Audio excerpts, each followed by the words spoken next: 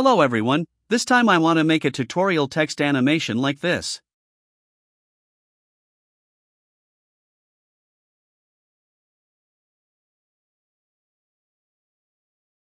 First, create a composition and add your text.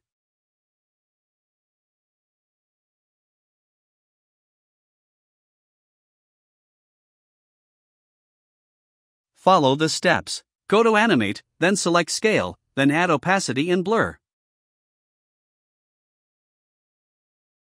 These are my settings: scale and opacity at 0%, then blur at 110. Then go to Range Selector and Advanced. Change the shape to ramp down. Then set ease low to 100 and enable Randomize Order.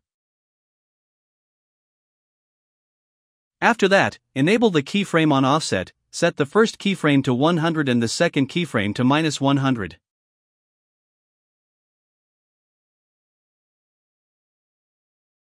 You can set the random seed to your preference. For example, I will set it to 95.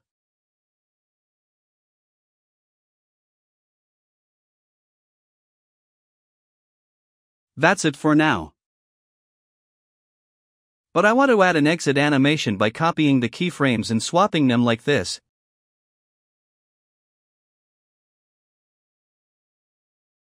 You can innovate by enabling the random seed keyframe so that the entrance and exit animations have different randomness. That's all from me. I hope it's helpful.